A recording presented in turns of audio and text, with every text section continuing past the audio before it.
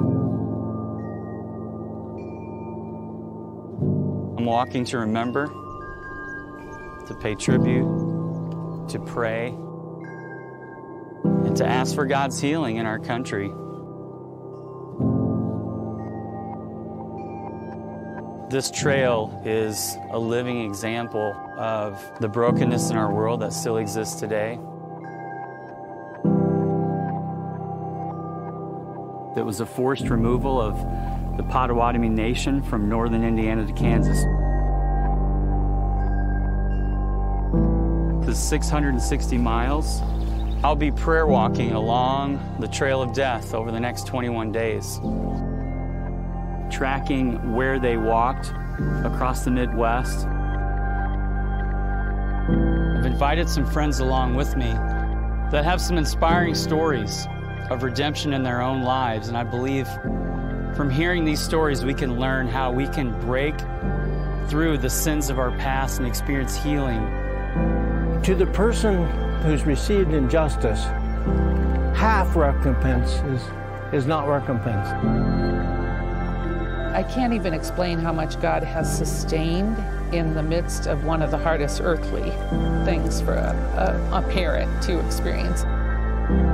I mean, just in America, people aren't good at acknowledging what has been done in the past. If we can have this understanding that is not just being able to forgive, but have a level of compassion, it's going to breed a lot of wholeness moving forward and the ability to reconcile. You can't take God's song away from a people. We're all adopted into God's family, but as the people of God, we get to adopt everyone else, into that same family. This is the fullness of Christ on the earth. This is what the body of Christ is meant to be.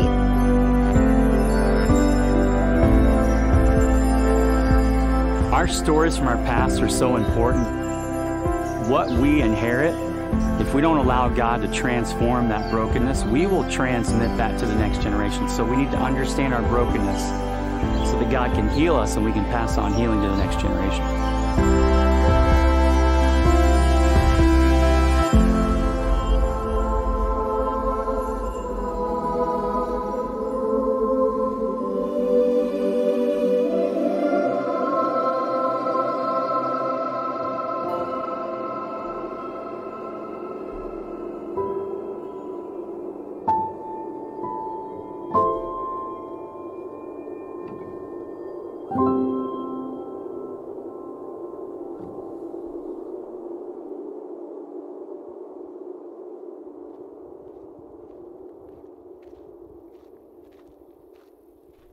Well, welcome to the Thought Factory podcast. We are in our 9th season as a podcast. We are so excited for you to join us in listening to it. If you have not listened to the last week's episode, it was in regards to our response to COVID-19 and how we have responded as an organization personally, but also there's some nuggets there for a youth leader, a youth pastor, or even a parent in how to react or some insight into the time period that we find ourselves in.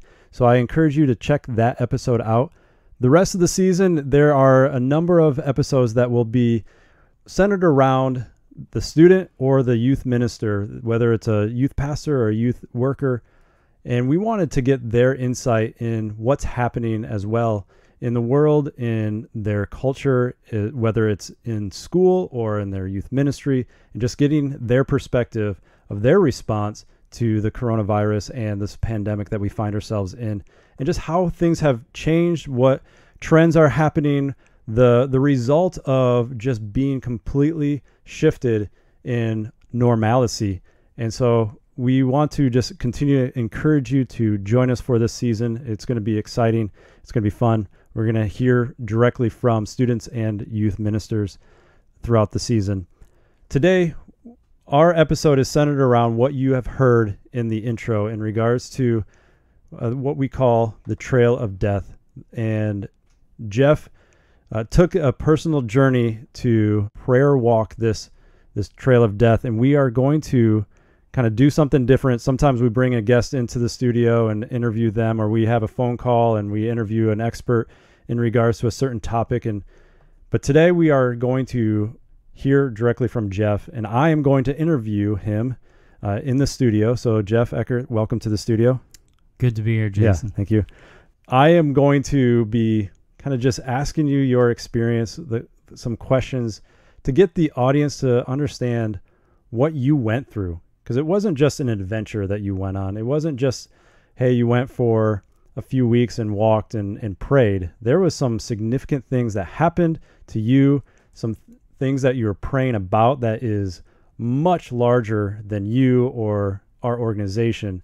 We just thought in this episode we could take some time and hear directly from you what you experienced and the significance of the Trail of Death and why were you drawn to even walking it. And so for the context and for our audience to understand, tell me what the Trail of Death is and how did you first hear about it? The Trail of Death was a forced removal of Potawatomi Native Americans, that tribe, from northern Indiana to Kansas, and it happened between September 4th and November 4th of 1838. So that was the time when European settlers in North America were moving westward, and in their way of progress, so to speak, was what they referred to, quote unquote, as the Indian problem. And they were trying to figure out what to do. And so similar to a lot of people have heard of the Trail of Tears, the Trail of Death is a similar idea where these Native Americans were round up one night and moved from Indiana to Kansas. And I heard about it because a mentor, professor, a friend of mine walked it back in 2006. And it was probably a year or two after that. I remember hearing about it, and he wrote a book about it called Walking the Trail of Death, and his name was Keith Drury. And it intrigued me a little bit because I've always been connected to Native Americans because of some of my bloodline from the past. I have a great-grandmother who's full-blooded Cherokee Indian, and also my dad was very, what I would say, dialed into that whole issue. He was very broken and mentioned it often. My dad's no longer alive, but for those of you that have someone from your past that's no longer around that you can talk to, but if you remember recurring conversations or themes, you begin to understand how important it was to them. And I've realized that more as time has gone on. My dad talked about Native American things a lot.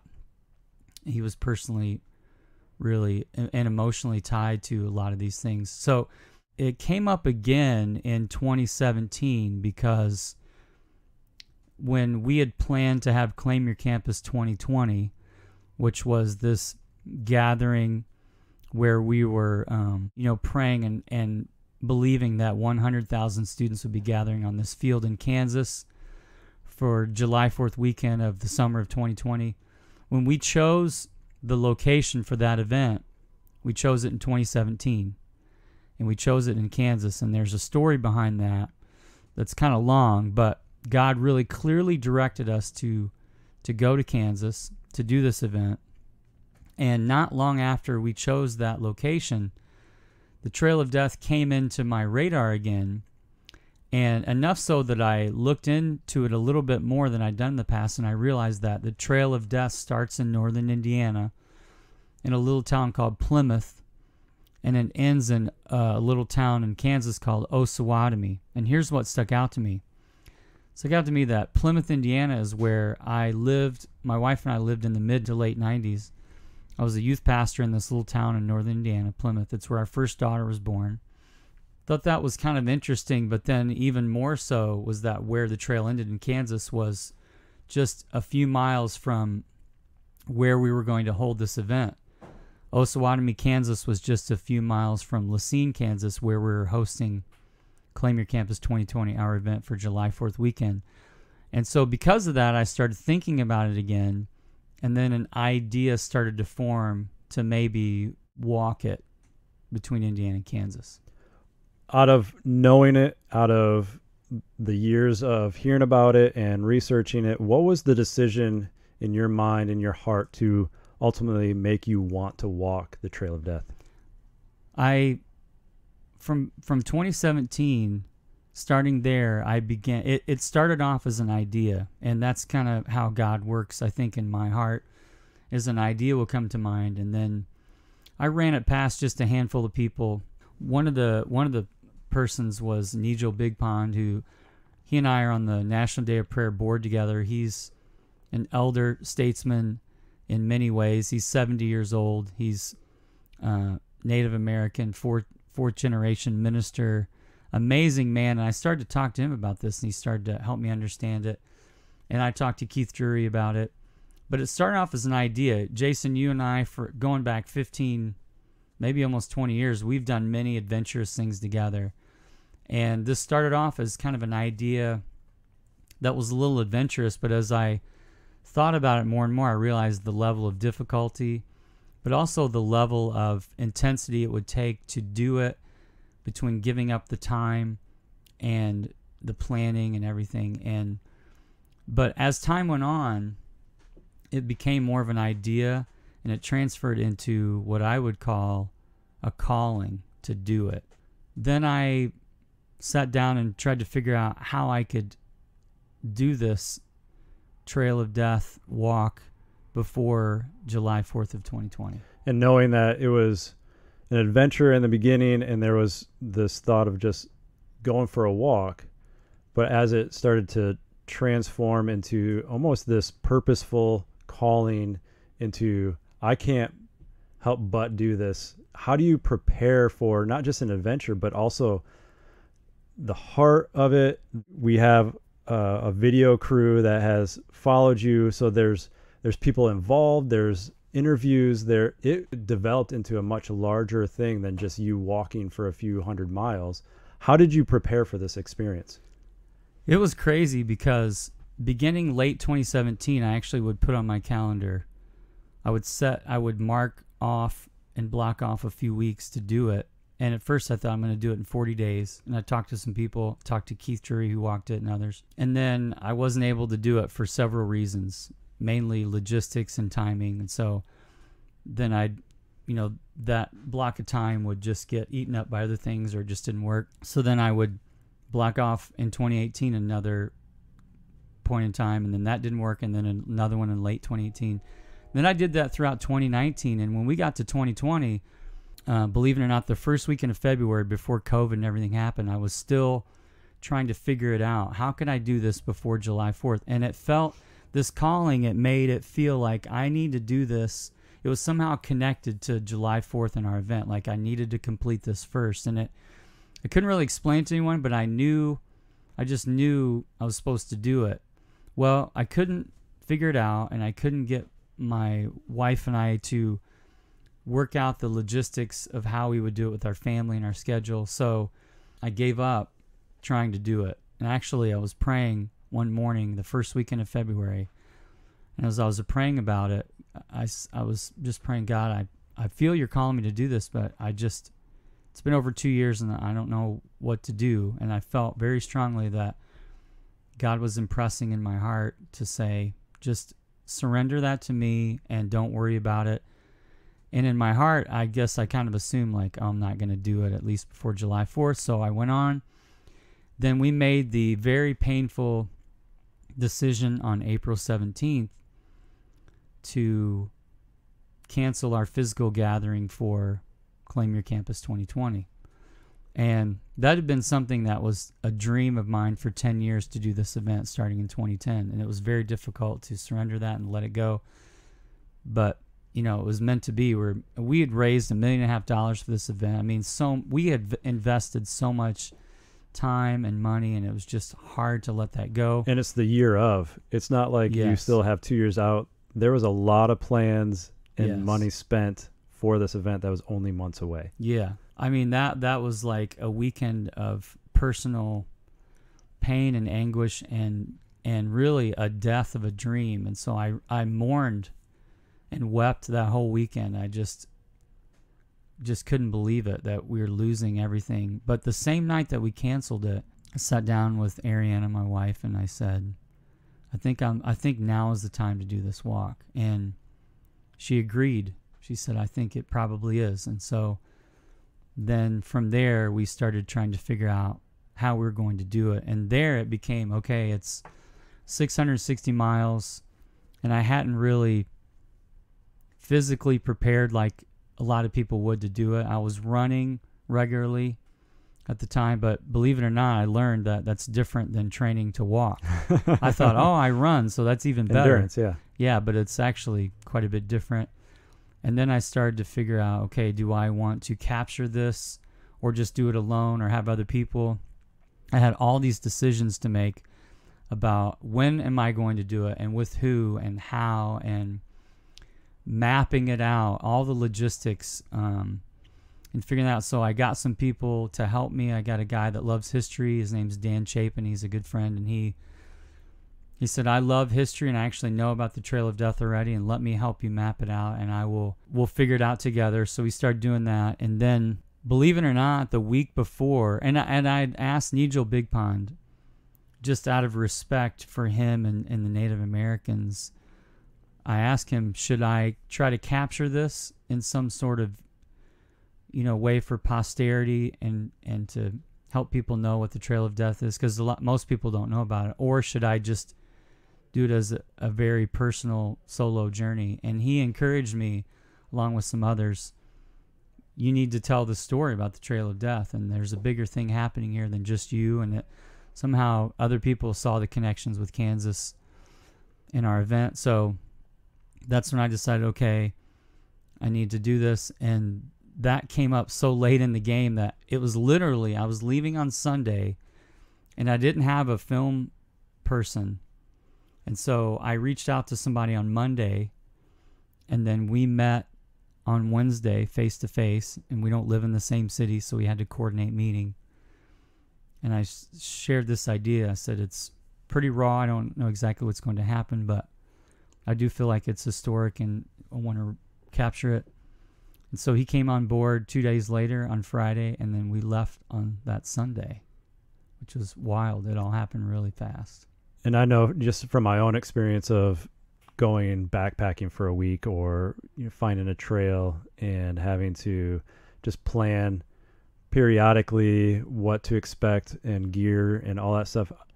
But this is a little bit different because you're walking a trail that occurred 170 or so. 170 years ago. So there's not really a trail the entire time. There's not a physical, like, I just stay on this trail and just go for 600 miles. There's parts of the trail that are road, and parts of the trail that's hidden, and parts of the trail that are not marked. And so what was the difficulty or the challenges of just even planning it and mapping it out, and how long to go somewhere? Because I remember you mentioning there's not even accommodations or a gas station for miles, but you don't know that necessarily until you're actually walking the streets or the trail itself. So I left on June 8th, and that was a Monday when I actually started walking from Indiana, and then I ended on the 28th. So it was 21 days of walking. So along with Dan's help and everything, my plan was to do kind of a hybrid. I didn't have enough time or training to do the entire trip, but I did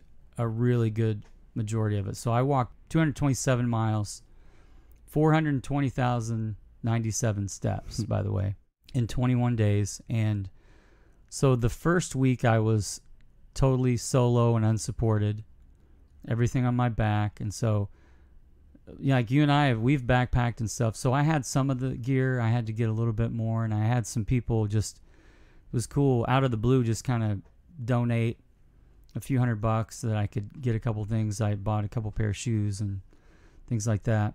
Interestingly enough, I got my pack down to about 13, 14 pounds with everything for that week. And then the plan was that my wife and daughters would be there week 2, and then week 3 would be guests, and that's when we would do most of the filming. So I'd already walked quite a bit when most of the filming occurred, and we decided to do it that way. And then the first week was, okay, I'll just kind of, I know my beginning and ending point, but where I'll stay will kind of be up to the environment. And so there's a lot of crazy things that happen with that. You're dodging weather, and the second day there were 30-mile-an-hour headwinds walking into that the whole day. And so what I tried to do was walk as close I could to where they walked that day, so where they started and where they ended. There's great journals, and people have mapped everything, like where they started and where they ended. And there's monuments along the way that some great people have organized, and a lot of Boy Scout troops between Indiana, Illinois, Missouri, and Kansas have actually put up these little monuments along the way of where they camped and what happened that day, and people died and things like that.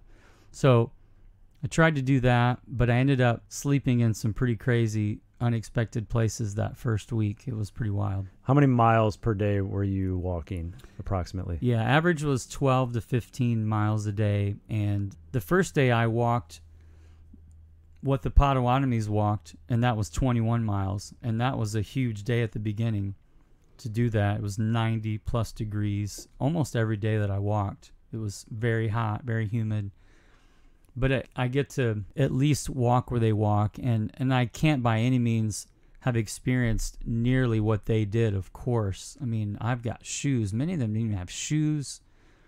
You know, not a lot of constant access to water. I mean, but it was something to at least be where they were and walk where they walked and really think about what they went through and what they experienced. I know from that first week that you were walking solo, it didn't really go as planned. I know your family came a week later with an RV, and you kind of had a little bit more of a plan for where to stay. But that first week was kind of dicey on when to stay, where to stay, when to stop, all that stuff.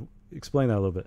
Well, I, got going, and then I had, a little backpacker tent and all that stuff. I didn't carry a lot of food, actually. There's different philosophies on backpacking like this. Some is kind of take everything that you can be prepared for, and the other more lean way is just take what you need and get food as you go, which is what I did, because I heard over and over, you got to really be careful about the weight that you're carrying and your feet and blisters. So I started getting foot issues 3 days in, and it was toward the end of the third day, and I was running out of daylight, and it was starting to rain, and I used my phone for digital maps and things, and I kept looking for a place to stay, and I couldn't find anyone. And all of a sudden I came along this building, and I didn't know what it was on the map, but it was a school.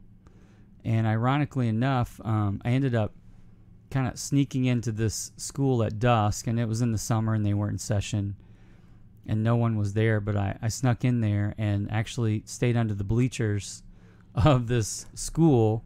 And some people, I think, saw me and were looking for me, and I was just very paranoid, and I felt kind of weird about being at a school, but I'm like, I got to have a place to stay, and my feet were falling apart at that point. The next day I walked a little bit and got through about half of what I wanted to, my mileage. By 7:30 in the morning, I got up at dusk and got a bunch of miles in, but I was in so much pain I could barely walk. And so I looked up this random church that was on the way. It was a few miles down the road, and I called them and I said, hey, I'm looking for a place to stay. And they weren't open yet. They had a coffee shop. I called, and somebody at the coffee shop answered, and they said, let me have the pastor call you back when church opens. So a couple hours later, I got a call, and I said, hey, my name's Jeff Eckart, and I'm doing this walk. And he talked like he knew me. And come to find out later in the conversation, he did. I'd never met him before, but it was so weird. So he took me in. I ended up staying there a couple nights because my feet were so bad, and he took me in and took care of me. And I had another person do that as well, this random couple that saw me on the road, and they said, what are you doing? We've seen you around here today. And it was a small little town, where nothing's going on.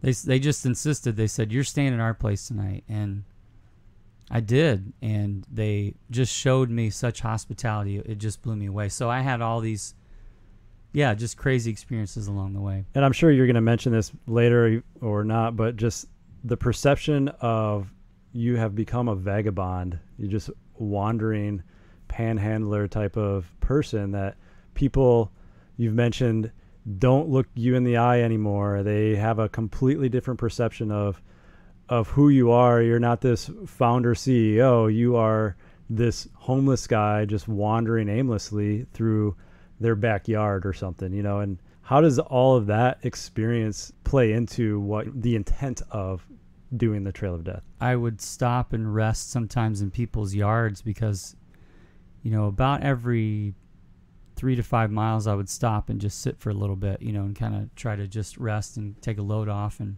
I tried to be really discreet and not like get anybody's space. And we're talking about typically big farm yards, so I'm not like sitting in their front yard, Yeah. But I had in the flower bed. Yeah, that's right. But I would stop at gas stations and definitely had people treat me like I was homeless. I mean, you can just catch the vibe because I've given that vibe. I know you don't look people in the eye. You think you feel maybe threatened or they're out to get something from you. Yeah, anytime somebody approaches you, you already have a guard up of like, what do you want? Yeah. Am I going to have to turn you away? Yeah. Or be polite, but kind of in a kind word, say, hey, get away from me. Yeah. You're kind of dirty because, you're just outside all day. I actually hadn't trimmed my beard since COVID, and I didn't really think much about it. I just was like, I'm just going to let it grow, So my beard was huge, and I was wearing this big straw hat because it was light and it was a great protection from the elements. But that combination really made for an interesting looking person. So here's one of the things that Keith Drury said to me that really stuck out to me. He said, having walked it, he said, you're going to know what it feels like to be poor. And I said, well, what's that mean? And he said, well, you're going to understand what it's like to be needy and in need. And you're going to need people's help more than what you think. And sometimes you'll get it and sometimes you won't. And he said, this is what Christ did, by the way. He goes, Jeff, you're rich back home. You've got everything. You don't have to worry about food. You have a place to stay. You're rich in that sense. But he said, when you're here, you're not. You left everything behind. He goes, isn't that interesting? That's what Christ did. Christ left everything. And I even get the chills now talking about it. It just opened up my understanding of what Christ did for us and what he left. And yeah, I mean, man, I obviously can't even begin to compare myself, but at least I got a little bit of a taste of leaving behind the comforts of home to be in need, for sure. And, like we joked about earlier, like this last weekend I got recognized somewhere and by a student, that's familiar with Never the Same. But like here I am now kind of being ostracized by some. It was really an experience that was definitely changed my perspective on people.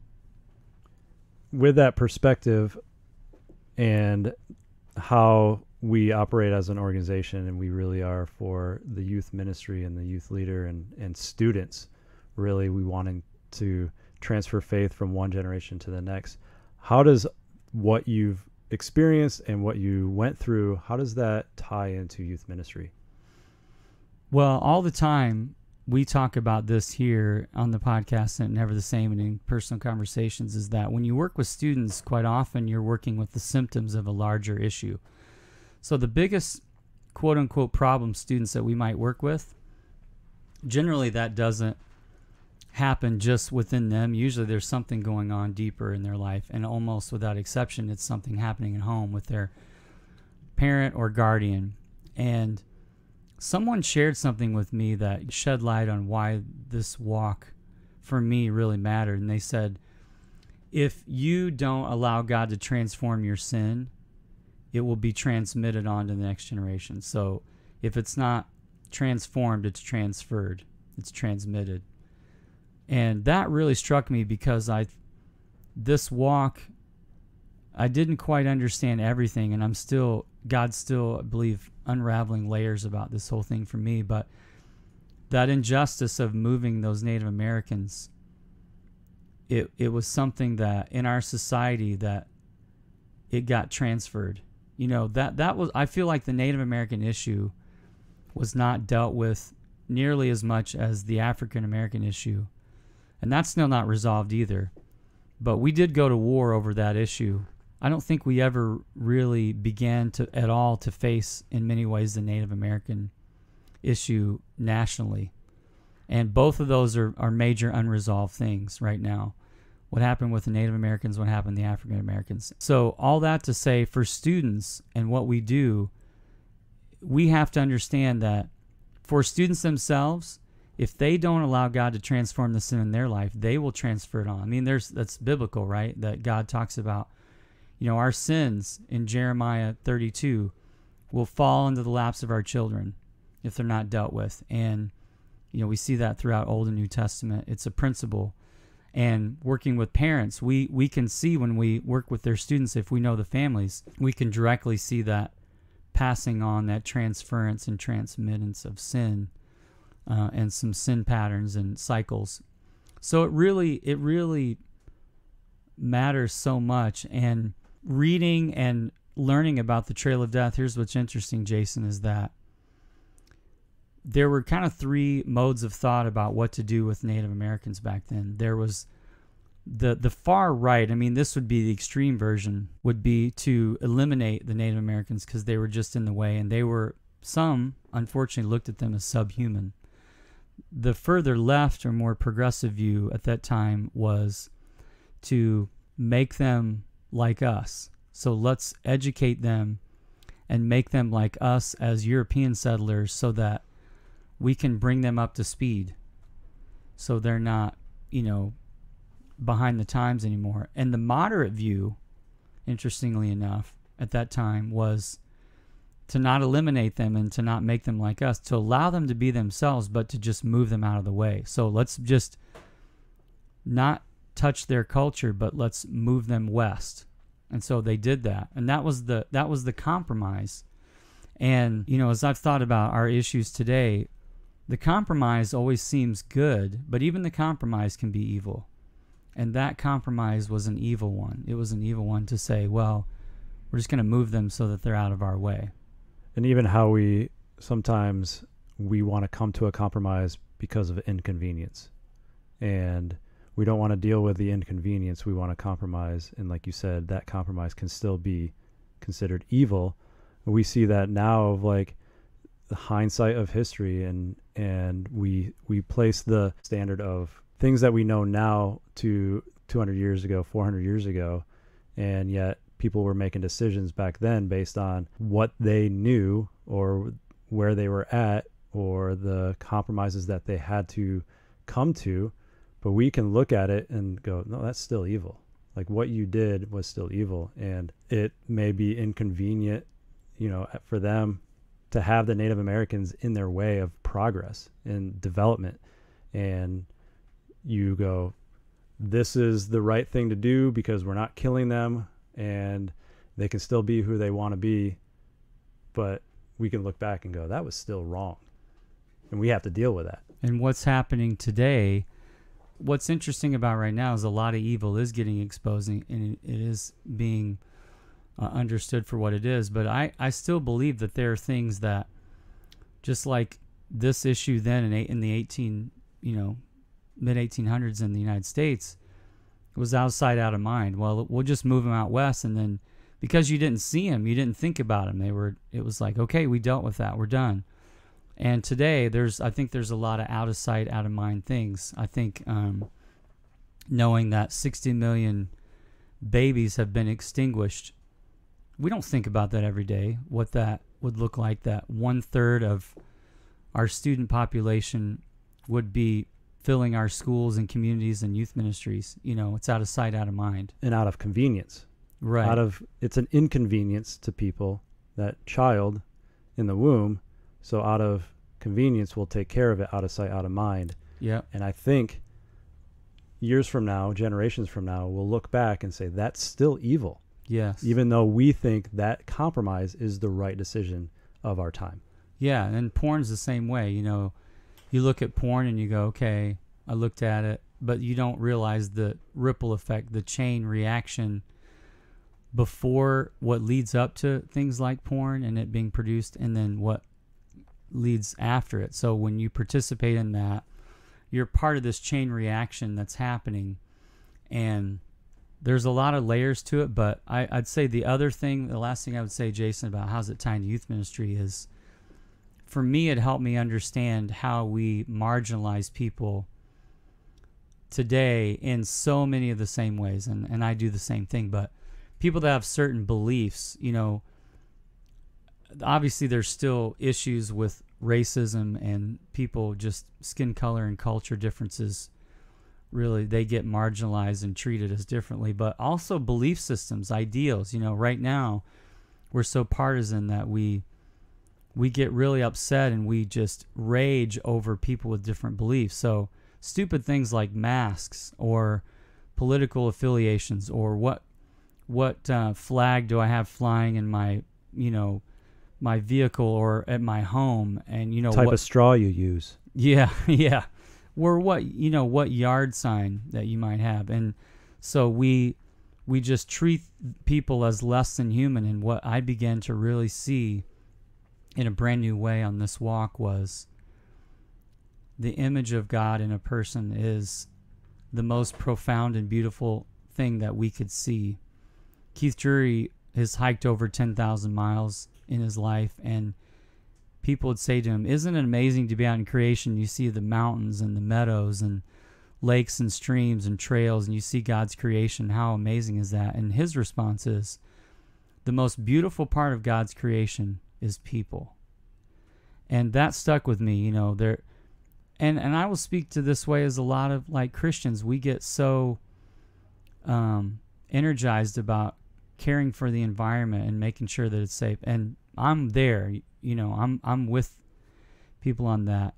At the same time, we devalue people and how we talk about them and what we do. And man, what a dichotomy, what hypocrisy that we have, that the pinnacle of all creation, another person that may disgust us, and we treat them accordingly. And man, that is the most anti-Christian thing that we can do. Or using the term you used earlier, subhuman. We look at somebody who may believe something different and think they are subhuman, and that's still wrong, regardless.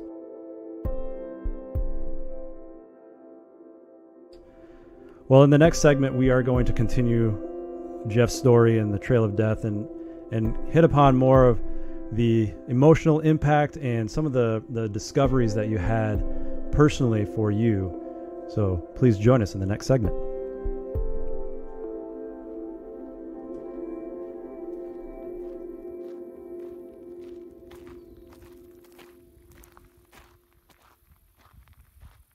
Well, I'm joined here in the studio with my co-host, Jeff Eckart. We have been talking about his experience with the Trail of Death, a prayer walk that he went through for 3 weeks, a journey, but also discussing some of the outcomes, some of the experiences, some of the things that he went through preparing it, and even just the experiences on the trail.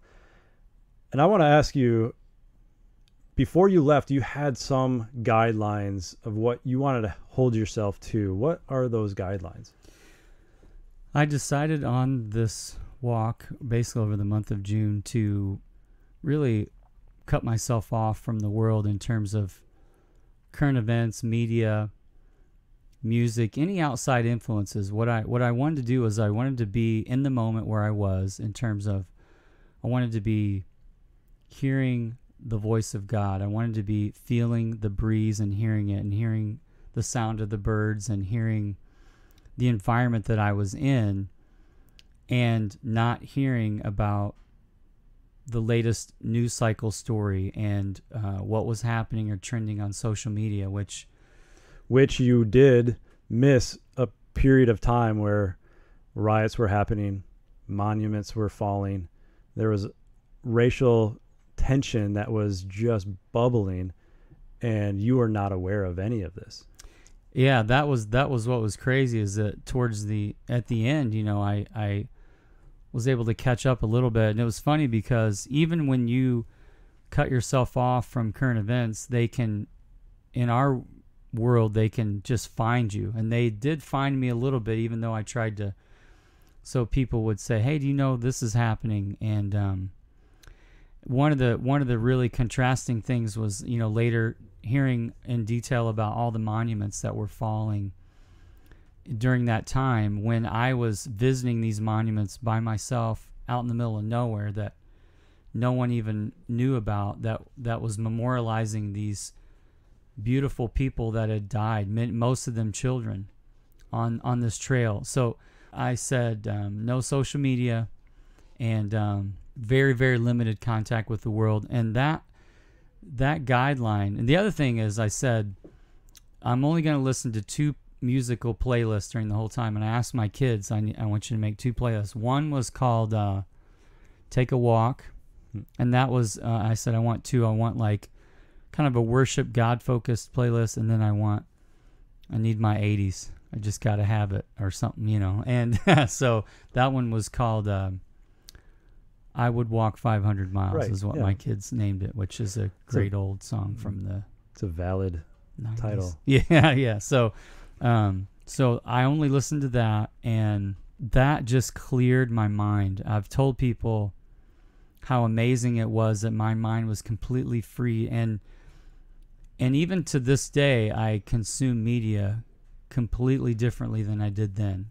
By cutting myself off, and when I would share that with people, they'd go, "Wow, I wish I could do that," or "That must be so cool," almost as if, well, I could never do that. But I tell people I'd really highly recommend it, because I think what I didn't realize about that particular guideline is how much, I would say it tainted is probably the best word, that it tainted my perspective on the world. Even, and Jason, you know me, but I'm a very, what I would consider a critical thinker about when a story comes out.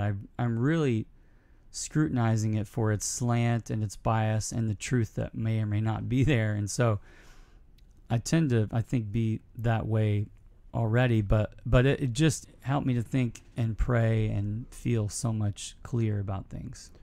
And even during this time when there are so many fighting for justice, and rightly so, of how people have been treating people, and yet you find yourself on this trail also in your own way fighting for justice. You are fighting for justice through prayer, seeking God and saying, God, things in the past have been wrong and we need healing. But these 2 things coincided without you even realizing. You leave, you disconnect from all of the media, all the plans that culture kind of wraps themselves around, and you're seeking God for justice for people. There's a difference between justice and vengeance, and sometimes we get that mixed up, especially in general society. I think we often can mistake the 2. I think where we got to be super careful, as I'm speaking as a believer here, as a Christ follower, that we start to take on justice with our own end in mind. And what I mean by that is we seek vengeance instead of justice. We want to pay people back. And that's not, I mean, Scripture is very clear about that. You know, I mean, God says, vengeance is mine. And so we seek justice and not vengeance. And you see that in Scripture. You see where people try to take justice in their own hands. We see that in the Gospel of Luke, where the disciples say to Jesus, hey, do you want us to basically take matters in our own hands against the Samaritans? And he's like, no, you guys don't even know what you're talking about. You're talking about vengeance, and I'm talking about God's true justice, and that lies in his hands. And so this walk really forced me to say, everyone's like screaming for justice, but some are acting out in vengeance. And so what was really very counterintuitive and I would say very countercultural is to go low and to be quiet. In terms of going low, just disappearing, so to speak, from the conversation with people horizontally and going vertical. And that's what I attempted to do, and that's what I did do for those 21 days, is to go vertical and say, God, I'm here with you. I want to understand justice from your perspective. I want to honor the people that were marginalized from the past. Part of that connects to my family personally. And I know many of us in the United States have native blood in us, some more than others, but I wanted to connect with that a little bit. And also to know that, to try to get a sense of God's heart for everything, to get a feel of what he was thinking then and how he's feeling now about things. And that was actually really painful. One of the things that I experienced that I wasn't prepared for was how difficult it would be emotionally and spiritually to do this. And Keith Drury warned me about that. He said, this is going to be really hard to do because you're going to be thinking about death all day, every day. Now, for some context, Jason, when I was in college one summer, I worked at the morgue for the city of Indianapolis. So you know what dead people look like? I do, because we had a morgue right there, and so I worked around death all that summer, and it messed with me. I had dreams about death. I thought about death all the time. And actually, in a weird way, that was a really good thing, because thinking about your own mortality can be a really healthy thing.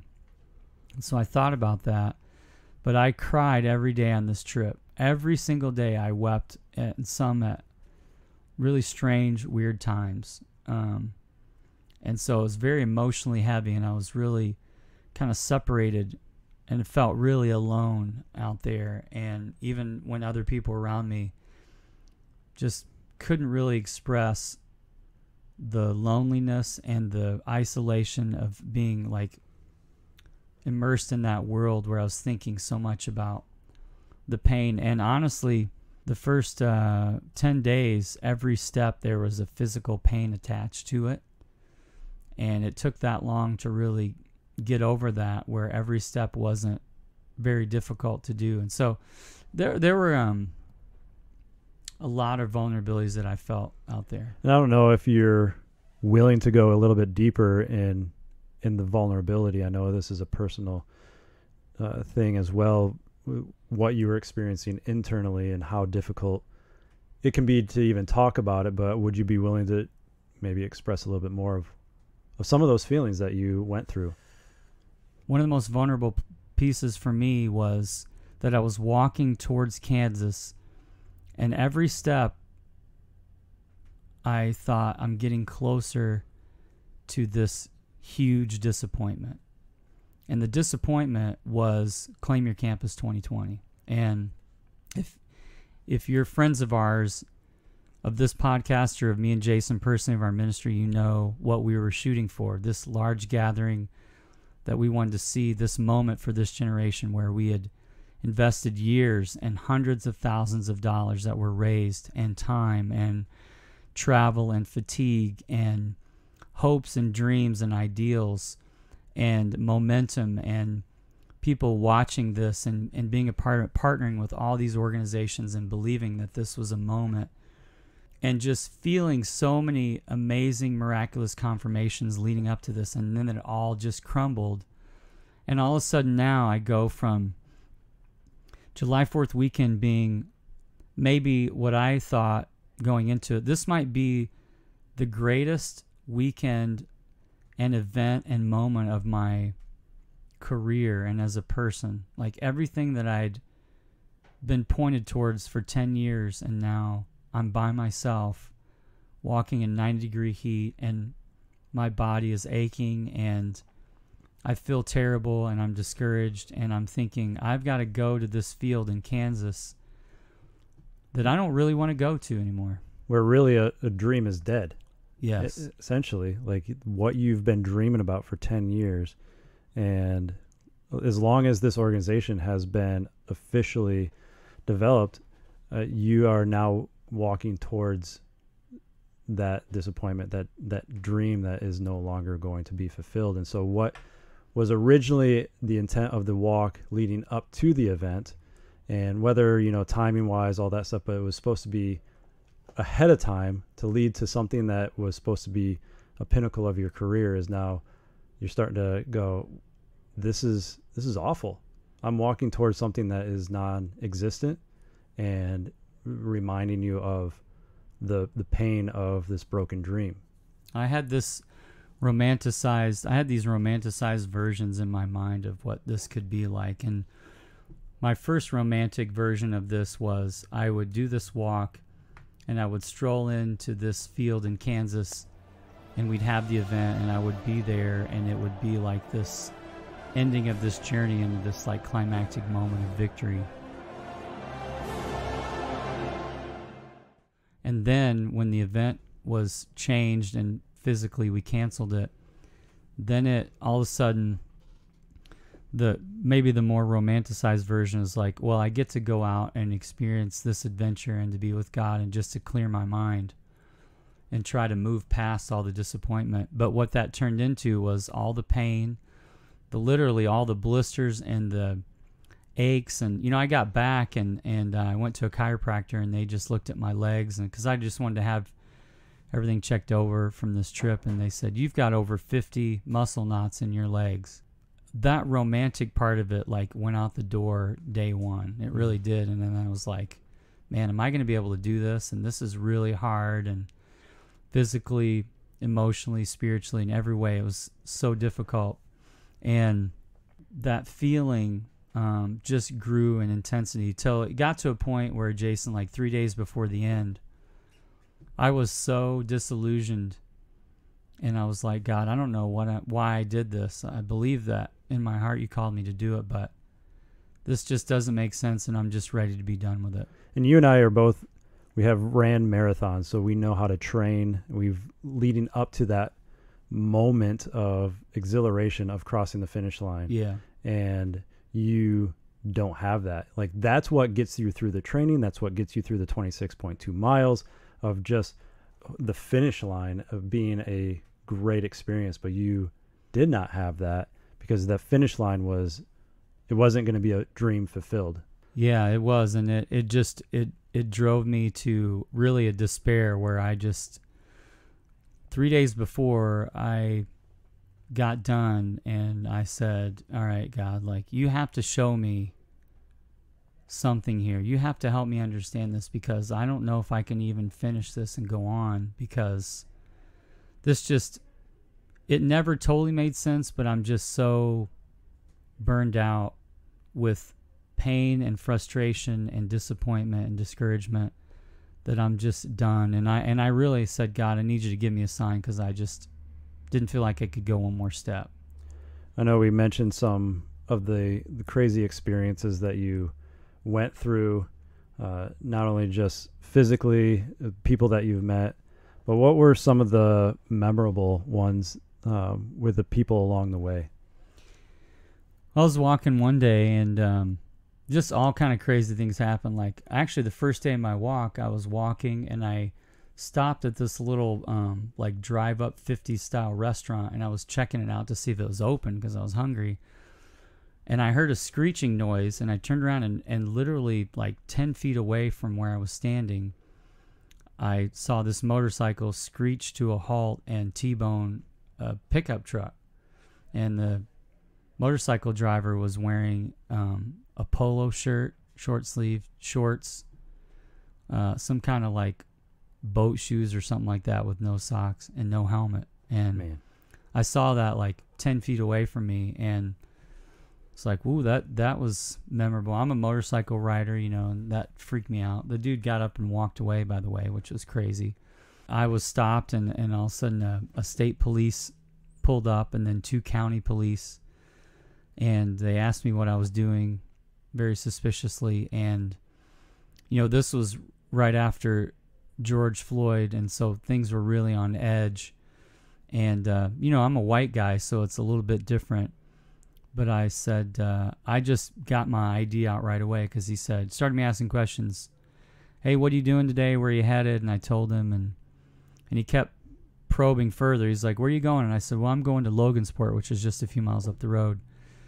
And he goes, boy, you seem like you got a lot of stuff with you to do that. You know, like he could tell it was like a long distance walker. And I said, well, I'm actually going to Kansas. And he, you know, piqued his interest and got suspicious. He's like, well, what are you doing in Kansas? And I just kind of laughed. I go, well, I'm actually on this long prayer walk on the Trail of Death. And he kind of looked at me like I was crazy. And he goes, well, we've gotten calls from a bunch of people in the area about this strange looking man in a straw hat.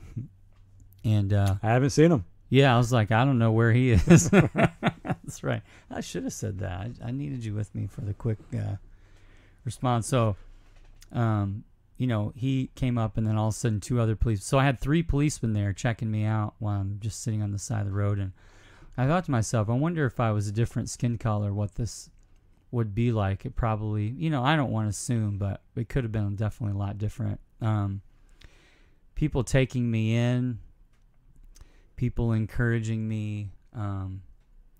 Like I said, you know, being overlooked and treated like homeless. Yeah, treated like a homeless guy.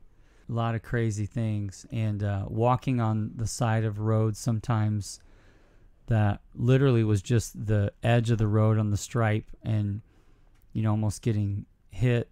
I mean, lots of crazy things, dodging weather and rain and the elements, the heat. There was a lot of crazy experiences. You mentioned about 3 days out from when you were scheduled to end, you were just kind of crying out to God, like, why and what's the whole point of all of this. But you made a startling discovery at the end of your walk. What was that discovery? It was the same morning, 3 days before the end, when I prayed and said, God, I'm done with this. This doesn't make any sense. And I was kind of even a little embarrassed. I'm like, man, I did this whole thing, but it just, is this all there is? It just didn't seem like there was something missing. And rather than taking paper maps, people have created these Google map documents that have the turn-by-turn. That you print off, right? Yeah, not quite. Well, it got me into trouble because I was using digital maps and versions, but there are a couple places, there are big stretches in Illinois where I didn't get cell service. So it really threw me for a loop, and I had to figure out other ways to get my route. But while I was, towards the end, 3 days before the end, I'm looking at the detailed Google Docs and the maps. And like we said at the beginning, this thing ends in Potawatomi, Kansas, the Trail of Death. And our event was in Lacine, Kansas, was just a few miles as the crow flies, straight across there. And I was looking at the detailed map, which I didn't really look detailed just a day or two ahead, so I could stay focused. Because I usually tried to memorize the route in the morning so I didn't have to keep going back to my phone in case I didn't have signal or whatever. Who knows what could happen out there. But I looked at the detailed map that night that I'd prayed in the morning, and just out of just complete discouragement. And I noticed this crazy thing I'd never seen before. So when the Indiana militia was ending this trip, they ended in Potawatomi, and that's where historically we know from their journals and all the records they were left. But when they got to Potawatomi, the one thing I know from the historical versions is that the United States agent was supposed to meet them in Kansas. He wasn't there. So there's some speculation. But in the detailed maps, they go further south and east, and then they make kind of a circle, a loop, and then they go back north again to Potawatomi, and that ends. So they get to Potawatomi, they do this loop that's about 20 miles, and then they go back to this town and then leave them. And I looked at that map, and I'm like, I've never seen this before. And then I saw where they went, and they actually go exactly to the field where we were holding our event in Lacine. So in 1838, this tribe of Potawatomis goes right to this field in Kansas, in Lacine, where we're going to host Claim Your Campus 2020. Never seen that before. And there's a lot that happened as a result of that triggered some things. But initially and immediately, I knew God was saying, that's for you. I held that for this moment so that you could know you're on the right track. Now finish your last 3 days strong. Yeah, that's quite the circle that's getting completed, basically, in all of what's happening, what has happened, your walk, what you are praying for, and to have that sign from God of like, at that moment, it just shows God's provision, that he cares when we are in the darkest place as well, because you'd probably admit that was a dark moment for you. And and when your mind is playing this game really of how low can you go and get yourself really discouraged, God was able to come through and say, no, I'm still with you, and there's still a purpose behind this. And you mentioned that something happened as a result of that. Talk to us about that. What came of this discovery? This is an interesting thing because I've never talked publicly about this, just with a handful of people. But one of my friends was with me at the end, and he noticed that in Potawatomi, I had a group of about 30 people that walked the last 5 miles on June 28th. And when we got to the end, it says this is where the Trail of Death ends. And then right next to it, right next to that last Trail of Death monument, is a sign that talks about the Battle of Potawatomi and John Brown. Now, earlier when we talked about, the difference between vengeance and justice, John Brown is one of the most fascinating characters in American history, because in the 1850s he got really frustrated and impatient with the slavery issue. He wanted to seek justice for the African Americans, and it wasn't happening quick enough, or in his version at all. Now, he was a Christian, he was a believer, but he started this revolt, and he really, if there's a single man I would point to, in my opinion, that was a catalyst for the Civil War in the United States, it would be John Brown. Crazy enough, in 1856, I believe it's 55 or 56, I think it's 56, his first revolt was in Potawatomi. Now, here's what's weird, is that was the same place where the Trail of Death ends. So, fast forward to 2020. In 2020, we're seeing riots and racial unrest and this groaning in our country, in our culture, about injustice. And here you have this little town where both of these major sins of our past intersect. The sin of how the Native Americans were treated, and then the African Americans, both in this little bitty town in the middle of nowhere in Kansas, Potawatomi, Kansas. And so my friend, 2 days after the walk was over, he called me, and he had come to walk with me, and then he flew back home, and he said, "Hey, did you notice the John Brown sign?" And I said, "Yeah, I didn't really pay attention much to it." And he goes, "I think there's something here." Well, the Battle of Potawatomi was on August 30th, 1856. He said, "I believe that there may be something that needs to happen on August 30th. He said, "I think we need to do a gathering in that field. There's a connection here. God's doing something." And I was at a place of such, exhaustion and disappointment. I said, "Man, that's a great idea. I hope you have a good time." And I was like, "It's awesome, but I just can't be a part of it." And he said, "Well, I think you're meant to be a part of it." Well, then this national circle of leaders came around me and said, "Jeff, there's something here. We need to seek God together about this." So over the next few weeks we did. And I told those guys, I go, "Man, this is amazing, but I'm exhausted, I'm broke, I'm emotionally spent, I'm spiritually really broken right now. I just can't really lead anything." And yet God was faithful in their conversations and in my conversation with the Lord, and saying, "There's something here." Now, what was crazy is, this is the first time I've talked about this publicly here, but on August 30th, we did hold a sacred prayer gathering. Jason, you were there. Our team was there. Yep. 650 of us from around the country were there, and we gathered in that field in Lacine in secret. We didn't promote it on social media. We asked everyone not to forward the emails. We created a website that was password protected. It was only word of mouth that people knew about it. And it wasn't a rally or a protest. It was really a prayer meeting, and it was sacred. It was what I would call a prayer closet, a community prayer closet moment, where we didn't tell any of the outside world. We told one, don't post this on social media. Don't live stream it. We don't want people to spoil it, interrupt it, or misunderstand it. And so we gathered together on that field, and for 5 hours we went vertical with God, and we dealt with the sins of our past. We dealt with innocent bloodshed in our history.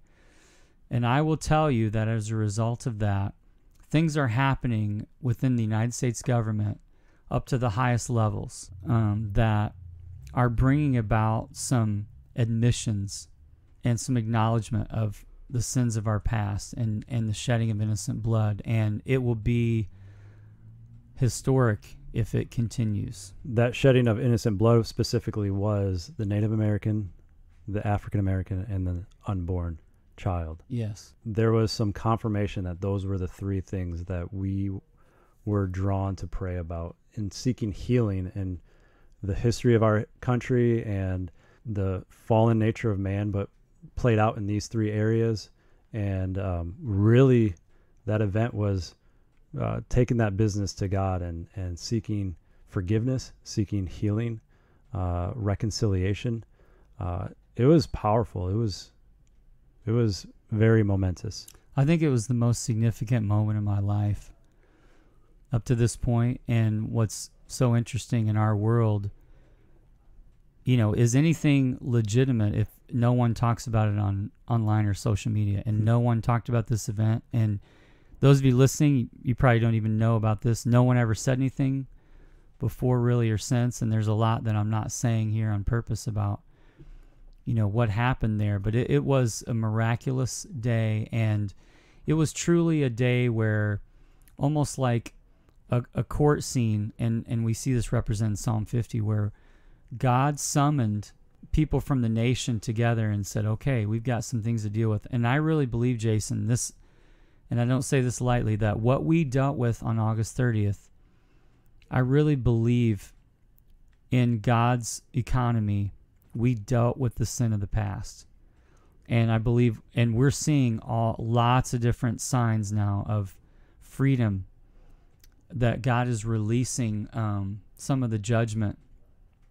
And I'm not saying it was the be-all, end-all of moments, but there's no question from what we've seen that it was a breakthrough spiritually for, I believe, the history of our nation. And what I love about it is that it's a great reminder for me that when God deals with us, we just tend to go horizontal. We tend to go, well, I'm going to talk about this on social media, or I'm going to invite people into the conversation.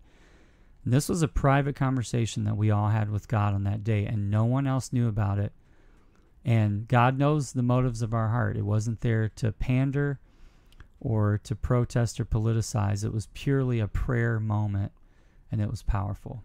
Or even to portray our success, portray our own identity, portray something that we could have easily pushed through as well. Of like, look at what we're doing.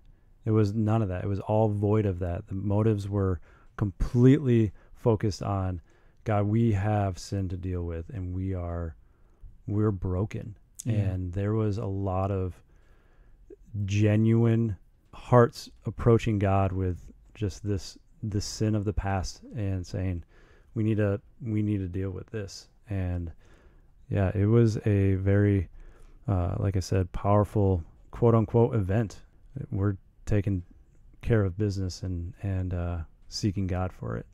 Out of that, we did film parts of this walk, and there's some really great moments with some friends. And so we're also working on, with the streaming service, a docu-series that will come out about this, where we'll explore the Trail of Death, but also its tie into today. So the beginning of the episode was the audio. If you're interested in learning more about this, on my personal Facebook page, I posted the link to that particular video trailer that shows where this docuseries is going to go. You can find it on Vimeo. If you just look up Trail of Death, you can find it.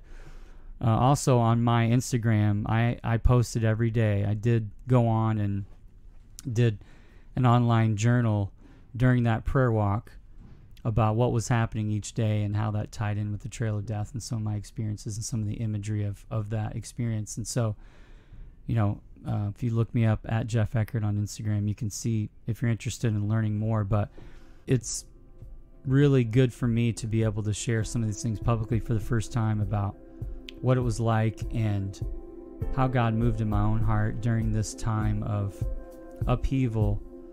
And I hope that it was an encouragement. The Thought Factory podcast is brought to you by Never the Same, whose vision is to see new generations transformed in Christ to further the kingdom of God. Learn more at neverthesame.org.